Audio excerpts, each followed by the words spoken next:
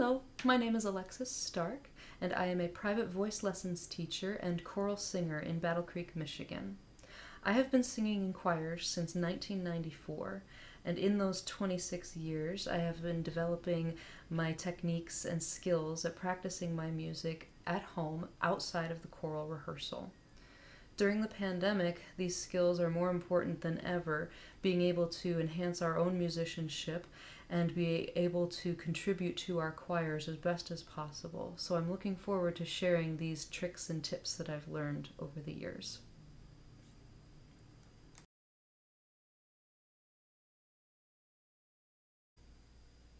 The first step in a good rehearsal is a good warm-up. You want to use your warm-up exercises to not only warm up your voice physically with easy, predictable patterns that help you stretch your range upward and downward, but they also help you get into the mindset of singing time. The scales will help you think about pitch, tuning, rhythm, and tempo, and all sorts of factors that will come up in your choir music. So make sure you do not skip your warm-ups. Your director may have sent you warm-up recordings that you can work with on your own, but if not, or if you want a wider variety of exercises, you can find a plethora of videos on YouTube from choir directors and voice teachers and students of singing from all over the world.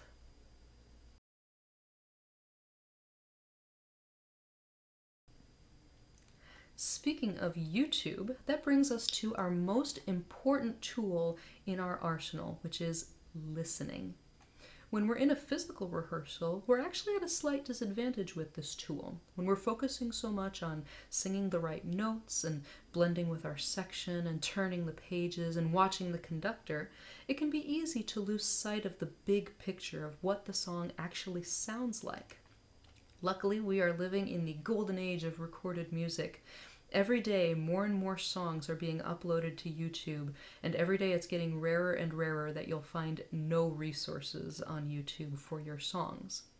In those rare occasions, when you can't find a YouTube video, you might check the website of the composer if they're more contemporary or still a living composer, or you can check the publisher's website where they frequently have samples of their songs that you can listen to. Having the big picture of the song helps you predict what's coming up next. It's just like when we learned songs as kids, repetitively listening to the songs over and over until they really got into our heads and into our hearts, until we could sing them from memory or sing them with our friends.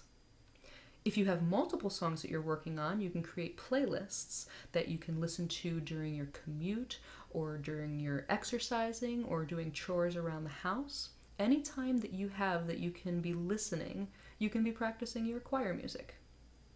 You may also find some more specific tools that help you practice your part individually. On YouTube, there are many songs where conductors from all over the world in the last several years have created isolated part tracks, so a soprano part, alto part, tenor, or bass part, where maybe they'll be playing your part on piano or singing your part. Sometimes they'll also have them accompanied so that you can hear how your part fits into the big picture. Just today, I received sheet music for a virtual choir project at Kellogg Community College. It is Praise the Lord by Florence B. Price. I didn't know this song, so I went straight to YouTube and found dozens of performance videos of this song, so I was able to get the big picture right away. Then, a little ways down the results list, I found a video by Dr. Case Blanchard and accompanist Cindy Garn, where Cindy was playing all of the individual parts, the soprano line, alto line, tenor line, and bass line, along with the accompaniment for the piece, so you can hear how your part fits into the context of the song. So your director may be creating these types of tools for your usage with your practice at home, and it's going to be invaluable for your practicing. If you're singing one of the great choral masterworks, you should also keep a website in mind called cyberbase.com. This website has dozens of these masterworks, including Handel's Messiah, Carmina Burana, or Bach's Mass in B minor. This site has all of these pieces as MIDI files where you can get your isolated part or without the accompaniment, and it even allows you to adjust the tempo so you can slow it down as you're learning it and then gradually increase the tempo as you get more and more comfortable. All of these different listening tools are going to contribute to your comfort and familiarity with your songs.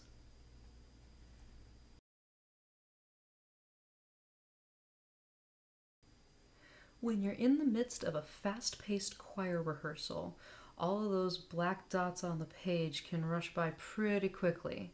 But practicing at home gives us the opportunity to really take our time with our next practicing concept, score marking and analysis.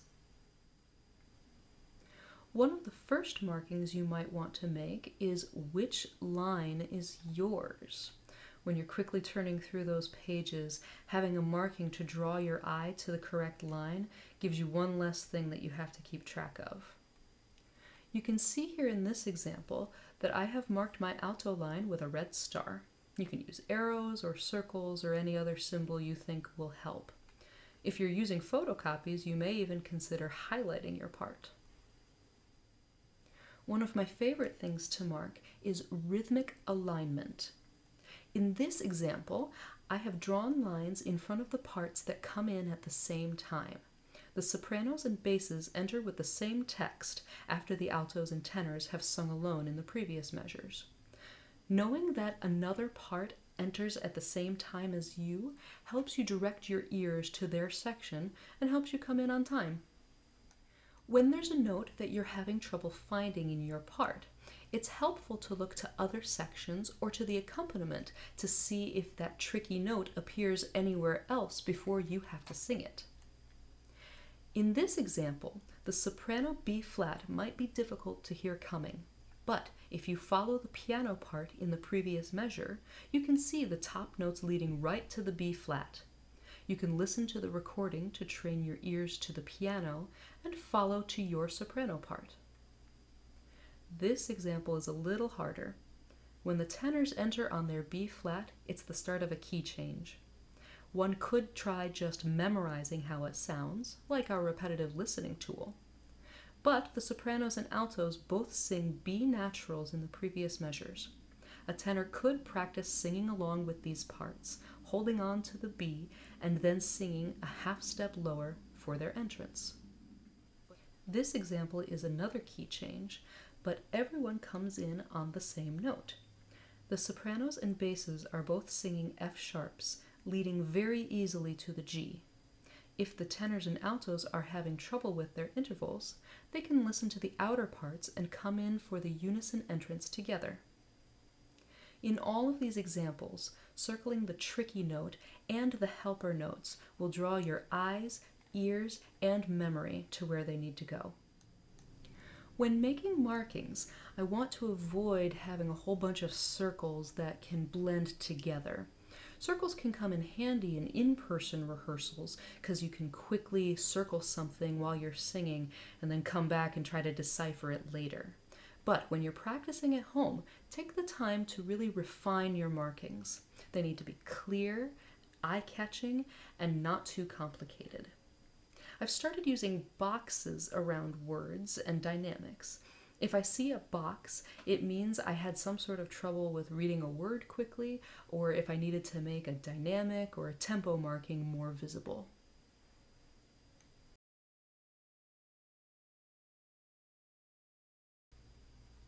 There are several free tools that can assist your practicing at home. If you don't have a piano or a keyboard at home, you can download one of the many free piano apps for your smartphone or your tablet. I particularly like this app, Perfect Piano, because it labels all of the keys for you. It's a nice cheat sheet if you don't remember the names of the keys off the top of your head. Speaking of cheat sheets, if you aren't as quick at remembering the names of the notes on the staff, you can find images of the note names online. This way you can double check what note you're singing on the page and then find it on your piano app. You may also need to brush up on your key signatures, the sharps or flats at the beginning of a line that tell you to play one or more of the letter names a half step higher or lower than normal. Another free app that may come in handy is a metronome app.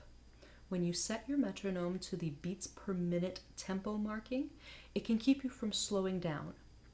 This tool won't work while singing along with a YouTube video, but if you want to give yourself a challenge to sing the song a cappella, the metronome's steady click will keep you up to speed.